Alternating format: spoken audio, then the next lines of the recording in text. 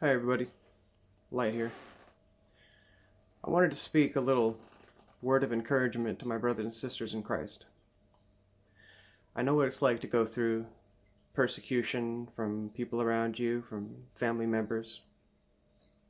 Could be from close friends that you used to have that are going the opposite direction. Maybe they're in the world, they're of the world.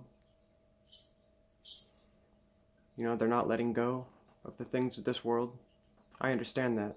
And they come against you. They come against you with revilings, and they reproach your name. And Christ had something to say about this. In Luke chapter 6, verse 22 and 23. Blessed are ye, when men shall hate you, and shall separate you from their company, and reproach you, and cast out your name as evil for the Son of Man's sake. Rejoice ye in that day, and leap for joy, for great is your reward in heaven. For in like manner did their fathers unto the prophets. It's normal. It's normal for us to be hated by all men, especially by those who are going the opposite direction that we are going. They see us heading in one direction. They want to pull us back down, back into the system.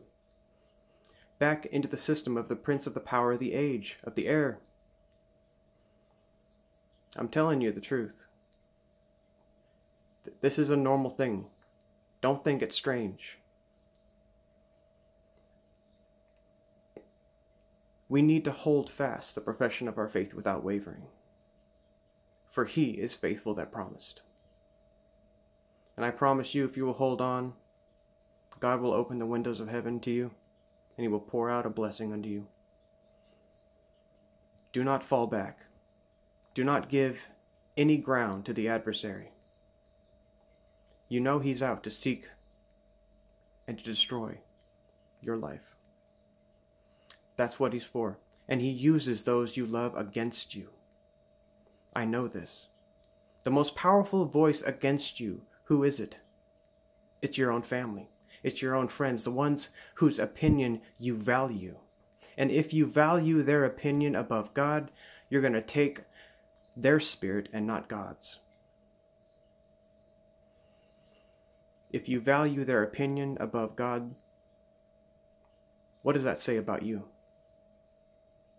Who are you truly honoring? Are you going to honor Christ above all? Or are you going to take their philosophies? Will you honor God and his word? Or will you cow down, back down, and take their philosophies and the traditions and vain deceits of men? In Deuteronomy, I believe it's chapter 5, God says, "Oh, that there were such a heart in my people, that they should fear me and follow my commandments always, that it may be well with them and their children forever." I was quoting that from memory. I may have gotten that wrong, but you get the idea. God wants a people called out, separated unto him. He wants a people whose in their heart is his law, who meditate on his commands day and night, who fear him, respect him, and follow his commandments always. Preach the word in season and out of season. Reprove, rebuke, and exhort with all longsuffering and doctrine. For the time is already here, when men do not endure sound doctrine. Just remember to listen for the still, small voice. Be still and know that he is God. Peace be upon all my brothers and sisters in Christ. I love you all.